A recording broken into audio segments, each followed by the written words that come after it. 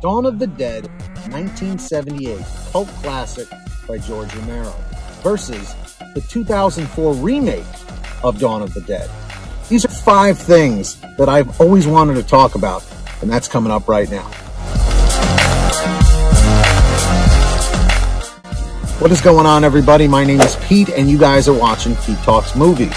So, Dawn of the Dead, 1978. When that movie came out, I wish I was alive for it. But I'll tell you, as a young kid who was into horror movies, my uncle put me onto this probably in like 1998 or 1999, and I was hooked. It terrified me as a kid, and it became one of my favorite horror films and zombie films of all time. And with that being said, there were 5 things that I wanted to mention. When the remake came out, I was excited, I was pumped, and I'm not gonna lie, I was kind of let down. And these are some of those things. In no particular order, just one thing I wanted to mention: the walking zombies in the 1978 version versus the running zombies in the 2004 version. Now, things like this have always been an issue for me.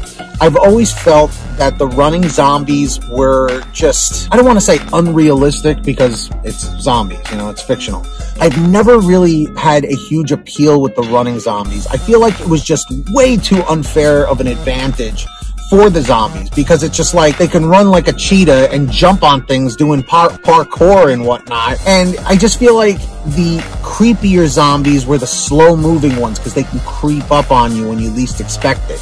You know, they could be creeping up behind you, and then all of a sudden it's too late. With the running zombies, they come in these giant hordes, and like I said, they're jumping over things, and it just, I don't know, for me, it never was too appealing. Although, in 28 Days Later, I feel like they did a pretty good job with it. Definitely one of my favorite zombie films, but I always wish they were the walking zombies. So let me know what you guys think about that in the comments. Number 2, I just felt that the 1978 version was just overall creepier.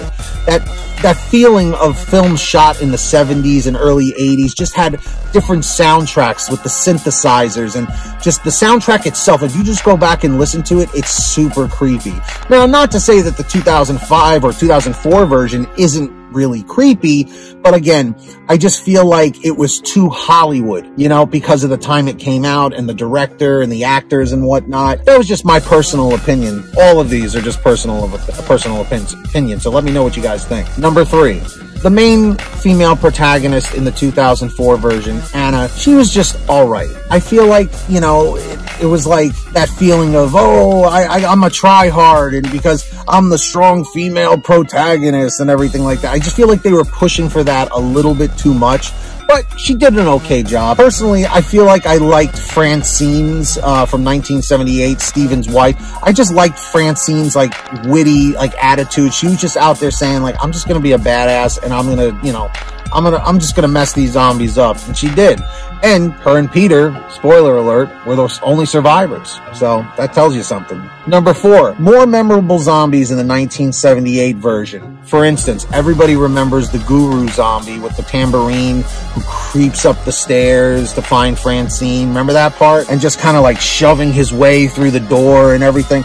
I just feel like it was so much creepier, you know? And also the pie-in-the-face zombies. And one of the lead pie-in-the-face zombies was Roy Frumkes, who actually is a professor at the School of Visual Arts, a school that I attended. So that was kind of cool that he worked at the same school that I attended. And number 5, always worth mentioning, Tom Savini, I feel, had a more memorable role in the 1978 version compared to the 2004 version as the lead biker. He was badass, and he did all the makeup, or he was the lead makeup artist for that film. And I feel like in the 2004 version, he didn't really have that much of a prominent role. I feel like he could have been used better.